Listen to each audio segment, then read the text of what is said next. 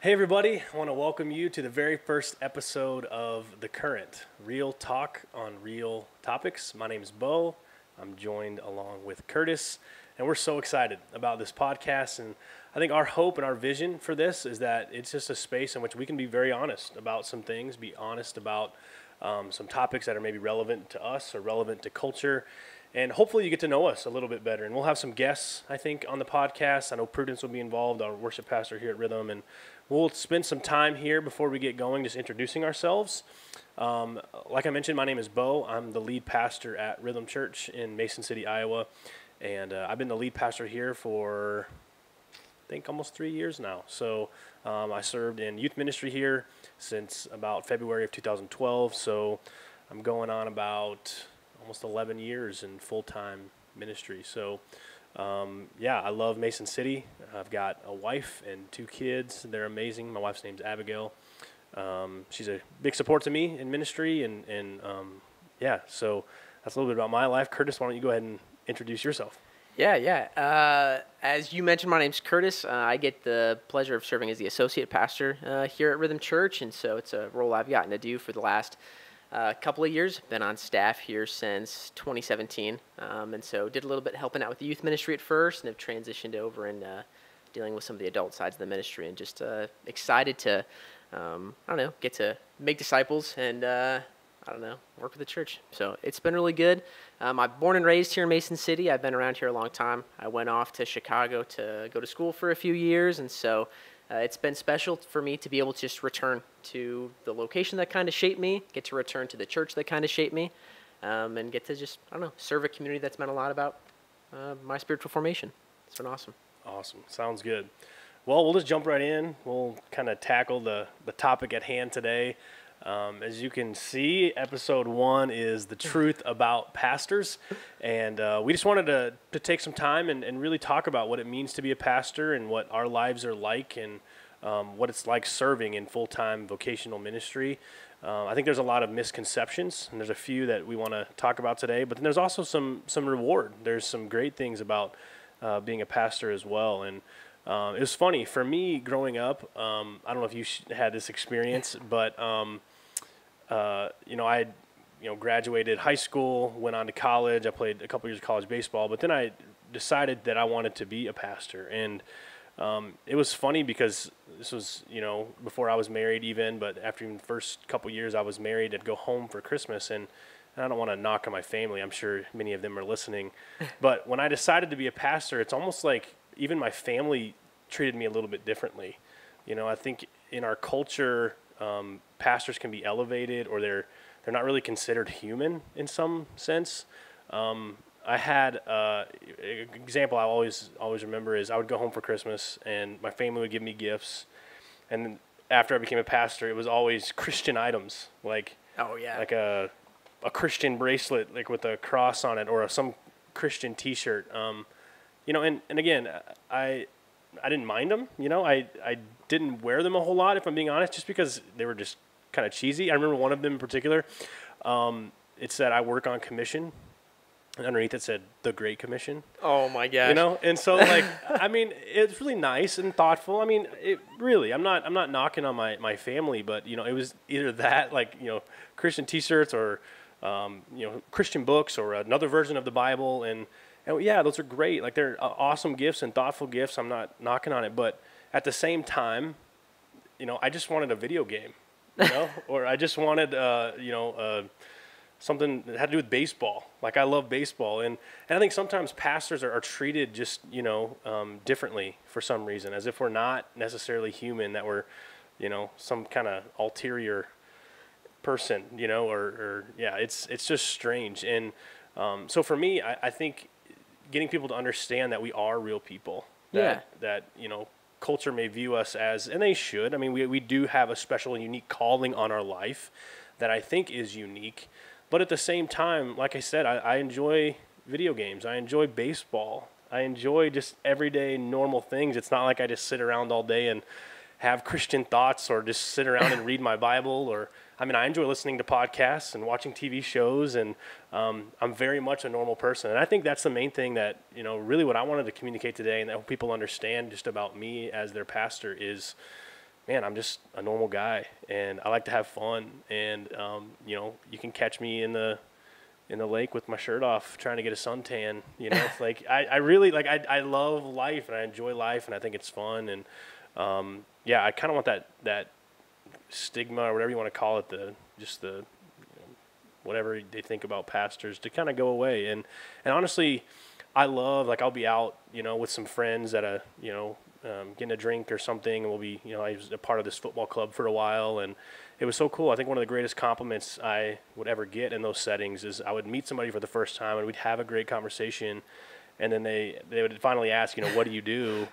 And I say, well, actually, I'm a pastor. And they're like, wow, you don't seem like a pastor. And that's honestly one of the greatest compliments I could get, because I don't want to seem like a pastor to people. I want to be able to build authentic and genuine relationships that, I mean, I'm not going to lie, hopefully I'll be able to share Christ with them, and they'll be able to hear about some of the most important things in my life, meaning Jesus and this church and my family. And, I hope those conversations come up, but I hope it's a natural conversation and a natural just kind of segue into that, not just this automatic, oh my gosh, you're a pastor, I got to treat you differently. So that's just some things I experienced, but I know it also can creep into the church a little bit. I think sometimes there's even expectations among Christians in churches of pastors.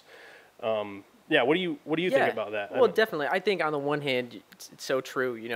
While it's true, this being a pastor does define and permeate all these different spots of our life. Of course, it touches so much that we do, who we are. But I think it's important to remember, it's not the only thing we are. Like, we're pastors, but we're not just pastors. We want to have normal conversations, and I always find myself waiting for that drop in the conversation to say, oh, so what do you do?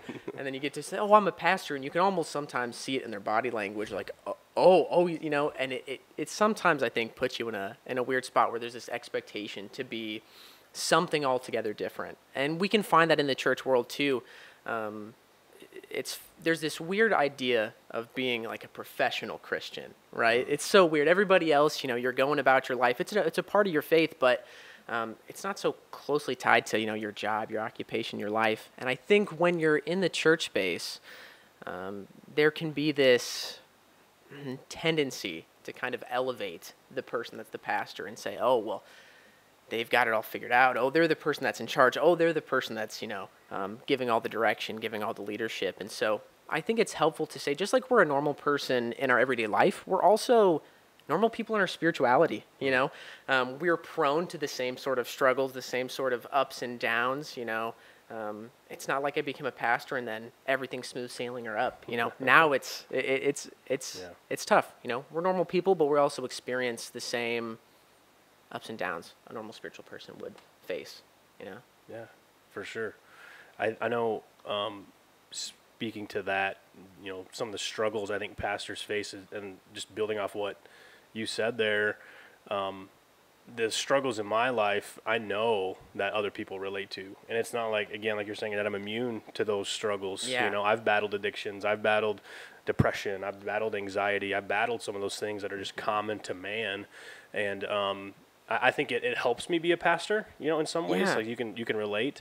But in a lot of ways, too, I think that elevation of a pastor, hopefully, I want to be able to teach through some of those weaknesses. I want to be able to communicate through some of those weaknesses, again, because we're trying to figure it we're trying to make it, and for sure figure it out just as long with everyone else. It's not like we have it all figured out. Now, I will say, I know some people have had very negative experiences with pastors because of their sin and lack of accountability. So, sure. Just as much as we preach, like, have people in their life that'll hold you accountable, we desperately need that as well, because we're not immune to those struggles. We really need people in our lives that can hold us accountable and really challenge us to be the people we need to be. And luckily, I've had that in my life especially since I've lived here. I've had an amazing, our elder team is great here at Rhythm. I know we've had staff members that have helped hold me accountable in my conduct.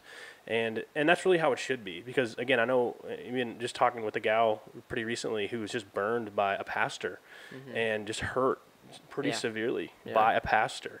I know that stuff happens, and to them, my heart breaks, because that is like the furthest thing from what a pastor should be called to ever hurt or abuse people in any Yeah. way. I mean, Yeah. but again, it's because we're not immune to sin. And while that is absolutely awful, I just want to pray for them, and hopefully they, can find some peace and reconciliation with themselves and the others that they've hurt, and with God. But yeah, I kind of want to spend just a moment here talking more about, I know we have struggles. I know there's things in ministry that are hard. And as pastors, sometimes it's elevated because it does feel lonely, I think, sometimes. Yeah. Like, I mean, it really does. Even though I have people that are accountable, that I'm accountable to, that hold me accountable, it's hard to find a pastor for a pastor, if that makes sense. Yeah. Because you're constantly pouring out. You're constantly giving. And who's giving into me? That's one of those things that makes it kind of hard, I don't know if you've experienced that. I mean, it's tough. Like, Definitely, it's tough. Like, who's feeding us? Like, Yeah, it's hard. I feel like I noticed that, and I know one of the things I'm thankful for about our staff here is we try to find a way amidst the staff to kind of be mutually encouraging and helping one another and do those things. I'm grateful. I know some people don't have that as much, but I could definitely feel a difference even just going through college, preparing for ministry as I'm getting ready. You have all these people around you who are cheering you on, peers, but you have teachers, these people over you kind of helping, and you notice that difference when you step into the ministry world. Suddenly it's like, no, you're that for all those people, and you find yourself missing that space yourself. And so it can be something that's difficult, is to find, some help, some leadership, I don't know, some mentorship, I guess is probably the best way to put it. Yep.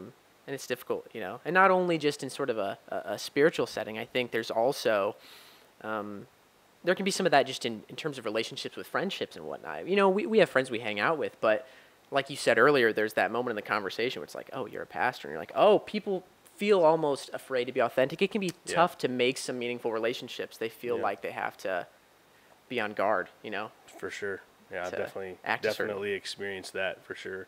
And I just want to just take a minute here and say, if you're a pastor and you happen to be listening to this, hopefully you find some encouragement, know that you're not alone. Like, what you're experiencing as a pastor is common. It's something I think we all experience. And so I just want to encourage you and say, just hang in there and really do your best to make and develop friendships and authentic friendships.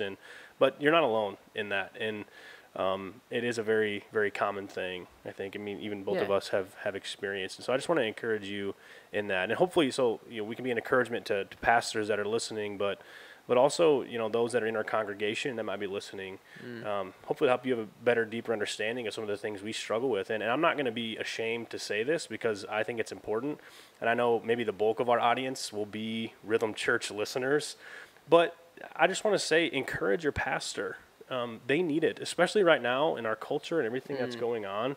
Man, I just want to say, encourage your spiritual leaders. Encourage them, because it's just challenging. It's challenging leading people through this time and this period, and it's challenging leading people in general, but especially right now. And so if you're at another church or you're involved in another ministry, man, send your pastor a note of encouragement and say thank you for all that you do, and thank you for your leadership. And I've received some encouragement this week already, and it's just so meaningful to hear, and a lot of times we do what we do week in and week out, and people appreciate it, but they never express that. They never express the appreciation. So it's always nice to hear, when you're making a difference or people appreciate your leadership or your decision making. So I encourage you to encourage your pastors, because it can be lonely and it is challenging. They are dealing with issues too. So encourage them. Hopefully that's an encouragement to you pastors out there, but also an encouragement to you that are in churches and underneath the authority of your pastor, or and serving alongside them. Hopefully that's an encouragement as well. And I know we've talked about a lot of struggles, but there's also some great things about being a pastor. And so we want to end there just by talking about, I think, just some amazing things that we get to experience as pastors. What are some of your favorite things? Yeah. I think it's good because there is so much that's great about what we get to do as well. Of course, each job comes with some of its struggles, but there's a lot that is alongside this job that we get that other occupations don't.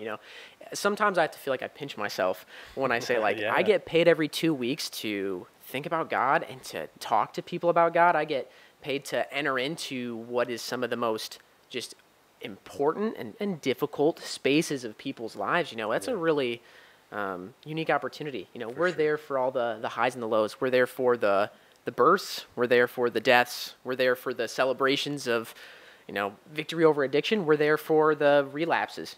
We get to, inhabit space in people's lives that few others get invited into. And so it really is a privilege in some ways too. That's why we deal with the difficulties, because it is really such a special opportunity.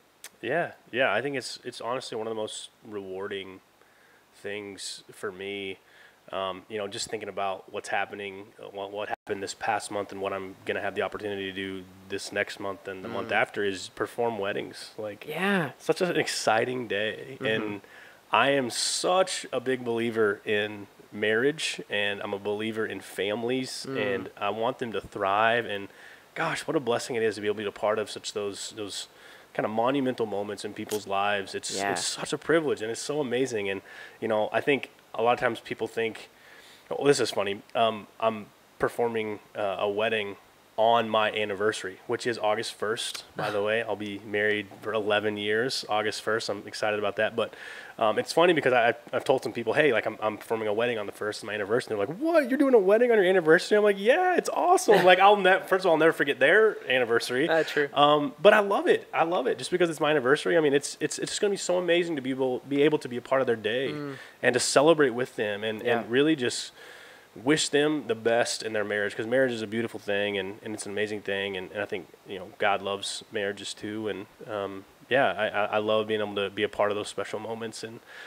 it's a joy as a pastor to be able to celebrate with people and walk with people in some of the best moments of their life. I think about baptisms too, and man, what an amazing just moment in people's lives where they're celebrating their new life in Christ, and man, it's just special. It really is special. And so anything else about the truth about pastors?